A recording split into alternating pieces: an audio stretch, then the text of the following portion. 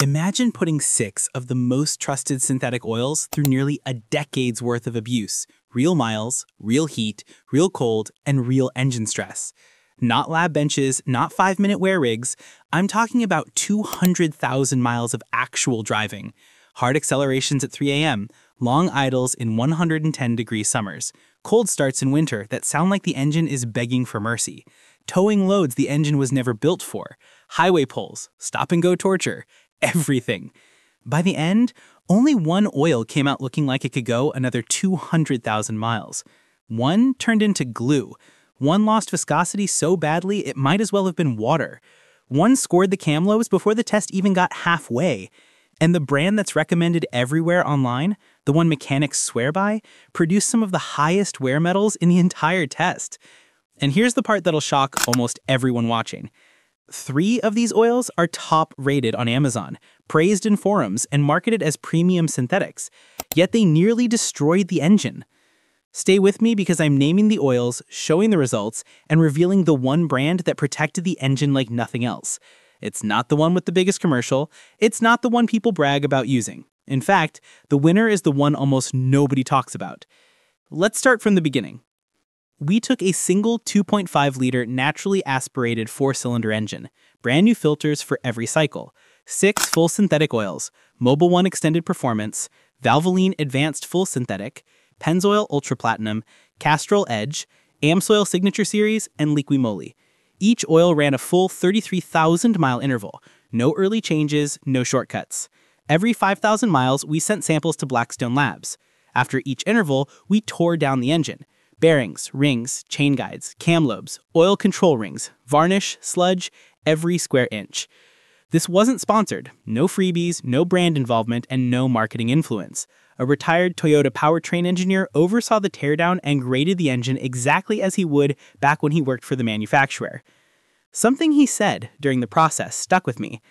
After 150,000 miles, oil brand doesn't just matter, it decides the engine's fate. He wasn't joking. Cold starts are where engines die. Up to 70% of wear happens before your temperature gauge even rises.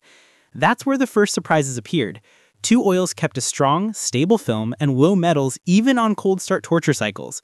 2 held up okay, and 2, both very popular, collapsed under basic winter conditions. Film strength failed. Irons spiked. One showed more wear in 32-degree starts than it should have shown in months of driving.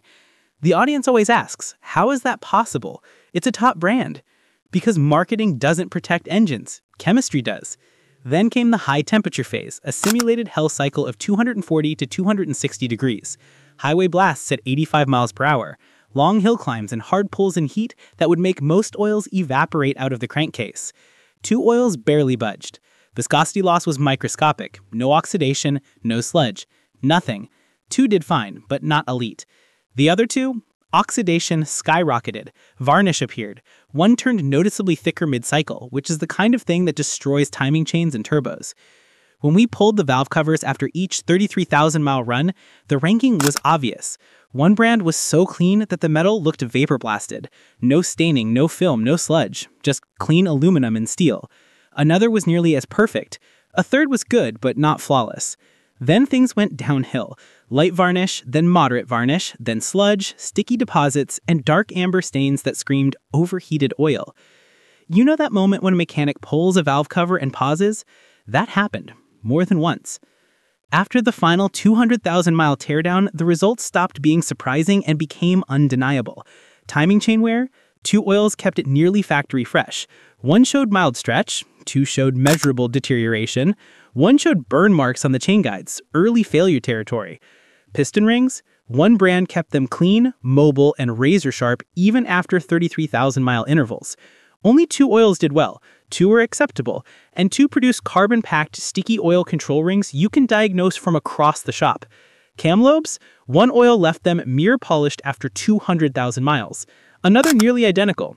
2 had mild discoloration, 1 had light scoring, and 1 had deposits so thick that the Toyota engineer put his tools down and said, half laughing, half disgusted, "This is what happens when advertising beats chemistry."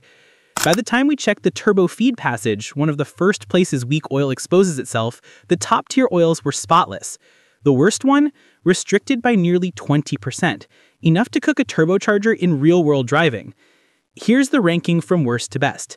Last place, Castrol Edge. High wear metals, heavy oxidation, poor deposit control, and the most buildup. Great commercials, not great longevity. Fifth, Mobil 1 Extended Performance. Wear higher than expected, varnish on cam lobes, viscosity loss too early. Decent, but not what people think it is. Fourth, Valvoline Advanced. Good daily driver oil, clean enough, stable enough, not engineered for abuse or long intervals. Third, Pennzoil Ultra Platinum. Very clean thanks to GTL base stocks. Great for modern turbo GDI engines, but weaker at long idle and the antioxidant package struggle at high temperatures. Second place, AMSOIL Signature. A leap high temperature stability, almost no sludge, low wear, and one of the best long interval oils on earth. Pricey, but chemical perfection. But number one, by a mile, was Liqui Moly. Cleanest internals, lowest wear metals, no varnish, no sludge, strongest film strength, best cold starts, best high heat performance, best turbo protection, lowest timing chain wear, lowest ring deposits. When we opened the engine after its Liqui Moly cycle, the engineer said something I'll never forget. This engine doesn't look like it has 200,000 miles. It looks more like 40. How did AMSOIL and Liqui Moly dominate? Base oil quality, PAO and ester chemistry, high ZDDP, but still catalyst safe, low volatility, additive packages designed for pressure and heat, not shelf appeal. What does this mean for you? If you want your engine to last, stop choosing oil based on commercials, convenience, or what's cheapest at a gas station. Engines don't care about brand loyalty. They care about chemistry. Use strong base oils. Use real anti-wear additives. Don't cheap out on filters. Don't push long intervals unless you're using oils engineered for it.